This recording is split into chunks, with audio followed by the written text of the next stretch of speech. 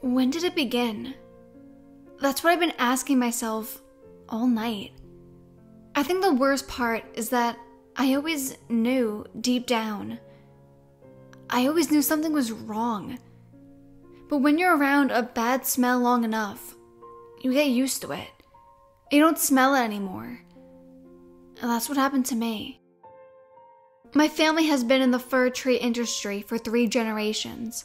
And that time, my father and his father have created one of the biggest suppliers of Christmas trees in our state. Me and my brother, grandpa, dad, and mom live on our property together, in a big old sprawling house. My sister chose life outside of the family business. We plant new saplings all year round, and we harvest just once a year, hauling the trees in our lot in town to be picked over by the public.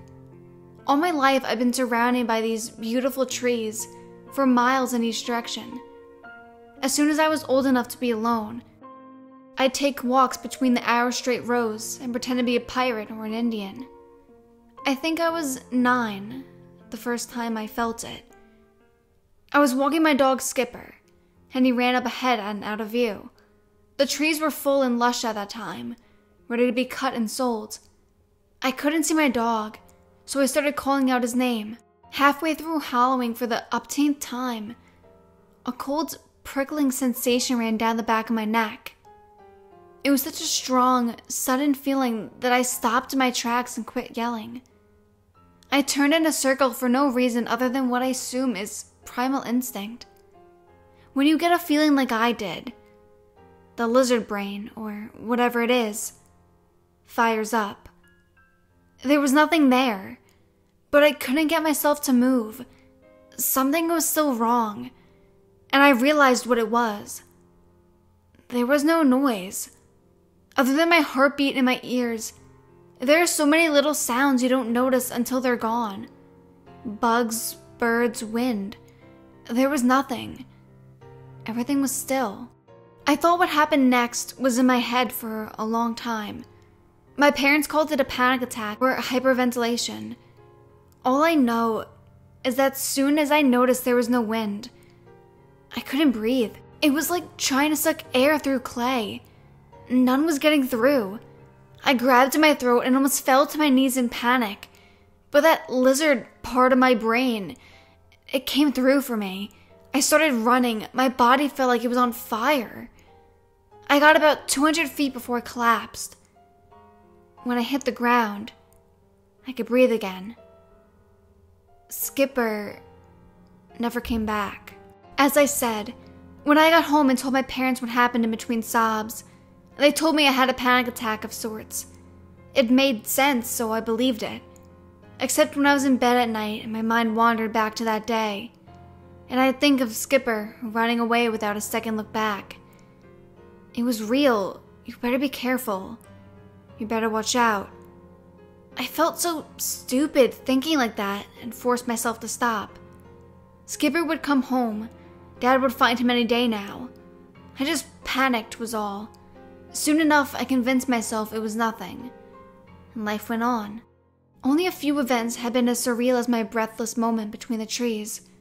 Most occurrences were small, easy to dismiss, easy to think it was just in your head, easy to forget. You'd find yourself staring to the firs from the house, looking for something, your eyes scanning a wall of green, not sure why. You'd walk through the saplings to check on their health. Then you'd take a sly glance over your shoulder, as if trying to catch whatever had been following you. As there was anything there, and you'd shake your head and sigh at yourself. We stopped keeping dogs when our 4th disappeared. That run of coincidences raised eyebrows, sure.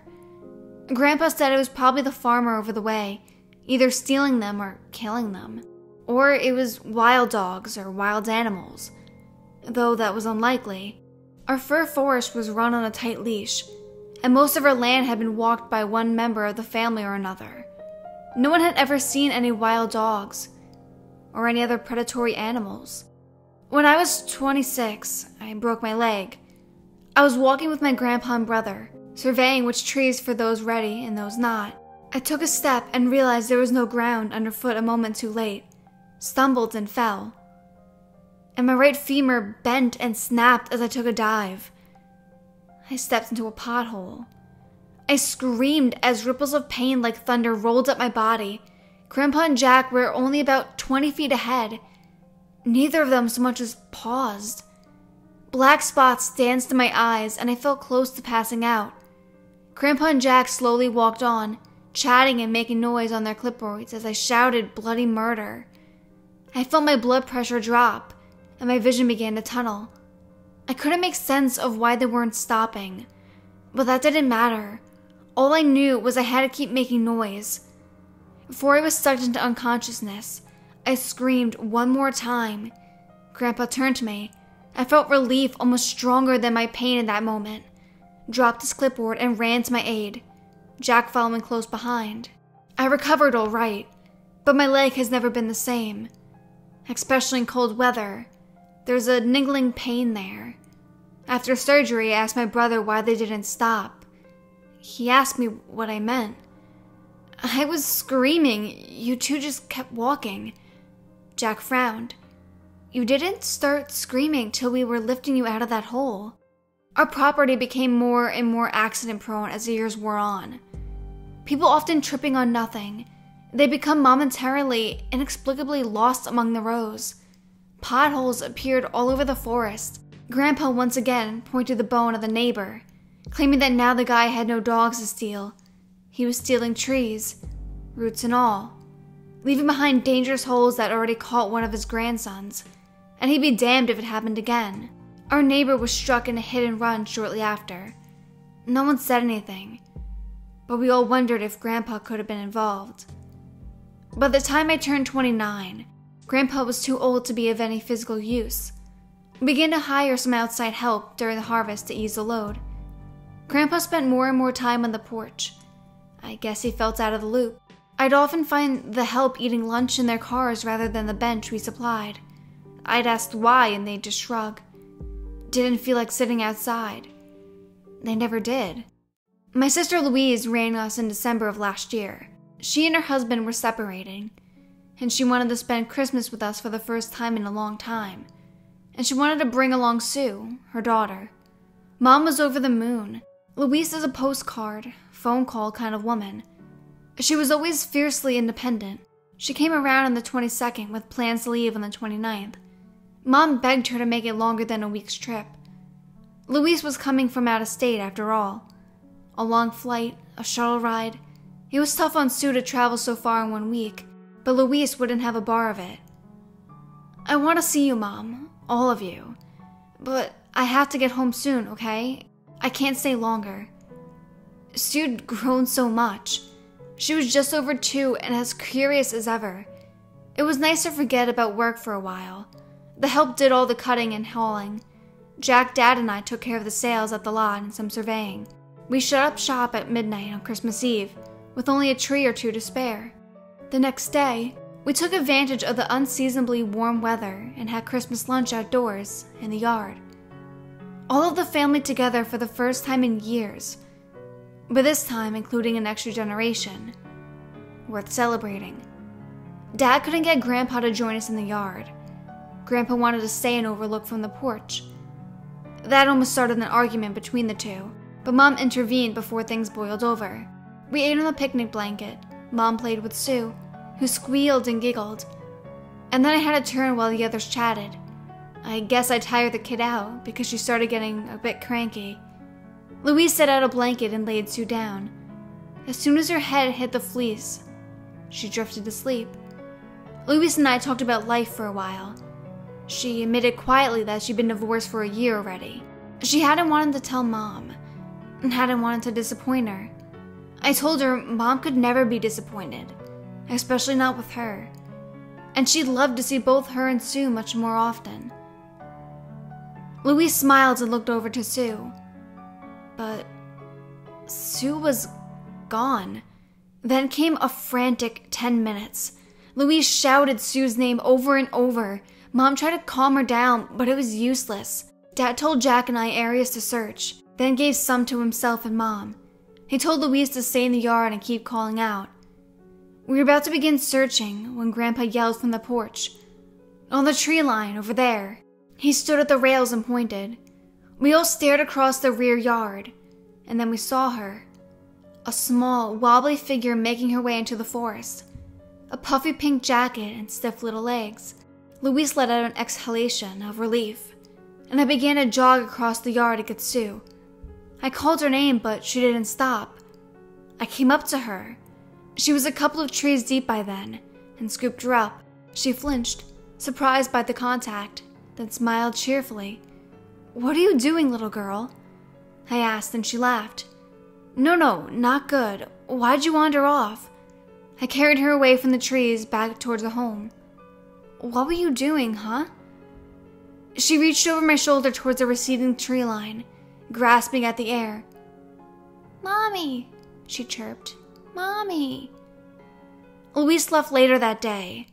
Mom was upset, felt responsible. And so did we all. Just a little. But Mom also felt Louise was overreacting. Sue had wandered off. So what? She was fine and happy now. No need to leave. Once again, Louise had made up her mind and wasn't going to be swayed. We helped her pack, said bye to Sue, and I drove her to a nearby shuttle place. "Tell Mom it's not her fault, all right?" said Louise as we pulled into the parking lot. "Well, it isn't. Kids wander." "No. Sue doesn't. She gets anxious when she's away from me." We came to a stop. I helped her unload and hugged Sue one more time. Louise went to leave, then paused. "You guys should just sell the business, you know." "What are you talking about?" She looked at me for a long while. "Can't you feel it? I can't stand being in that place. It's like a fog, like a weight on my back." I didn't know what to say. I felt insulted, annoyed, even angry at the suggestion of selling our hard work. And then I felt scared, because I knew what she meant. Call me crazy. Louise pet Sue's feathery hair. I'm sorry. I'm just on edge. I'll call you when I get home. Stay safe. Grandpa died 2 months later. Jack found him on the porch. He was sitting in his favorite seat and wearing pajamas. His eyes were open and staring. There were pine needles all over the yard. Everywhere. Even on the stairs. We were told it was a major heart attack. Things have unraveled fast since then. Dad took to death badly. His health went into freefall, and he didn't want to survey or walk or do paperwork or even leave the house. He started having constant nightmares. He told me about one of them. He said that he was in the field of felled trees, and something sticky was coming out of the ground. His feet got caught, and he was stuck and terrified. There was something around, something getting close, something angry, something enraged, and I wanted him. Mom took to cooking and creating things. It was her way of coping and her way of trying to bring Dad out of his daze. She never understood much about the business. This was the only way she felt she could help. It worked just a little. She could get a smile out of Dad with a partially well-made card, or a nice dinner. It doesn't work anymore, yet she still cooks, crafts, cooks again, for no one in particular. Jack and I pretty much took over work several months back, and we outsourced more and more labor. Business actually increased, but we struggled to keep up with employee turnover. People just quit. They just leave. I started spending less time among the trees, and more time at home in front of my desk. Jack goes out there just as often as always, though. Maybe even more often. Louise's words rattled through my mind constantly. Dad hasn't slept more than an hour or two a day since the middle of last month. When he does drift off, he wakes up thrashing and drenched in sweat. He won't let anyone try to help anymore. I've started to lose sleep too. Jack is distant. We hardly speak outside of work matters. At night, I hear things. The wind through the firs and that distant whine. I hear it louder than should be possible. And I hear rustling, branches scratching against my window, but there's no trees there. Not even a shrub. Thanks to the last of our help and regardless of our isolation, we've sold hundreds of furs in the past month. I should be at the lot to help spread what we have left. Spread? Why did I say that? I wonder how many people have our trees in their homes. I don't know. I can't go to the lot. I'm too scared to leave the house. Laying out the story like this, it seems obvious I should have run. Should have gotten us all out a long time ago. But I couldn't see anything for what it was. Not really. I still struggle to. My finger hovers over the delete button. My mind tells me I'm crazy. Whatever is affecting my family has been a long time coming. It's built over the years, gaining strength slowly and surely. When I go outside, I feel paranoid. We're supposed to have one last haul of trees to lot later in the week, but no workers have shown. There's no one to cut the trees down or pick them up. And I'm definitely not going out there. Jack keeps surveying the trees regardless. He leaves at sunrise and doesn't come back till noon. Mom keeps cooking. Dad stays in his room and I sit on the porch. I swear the yard is getting smaller.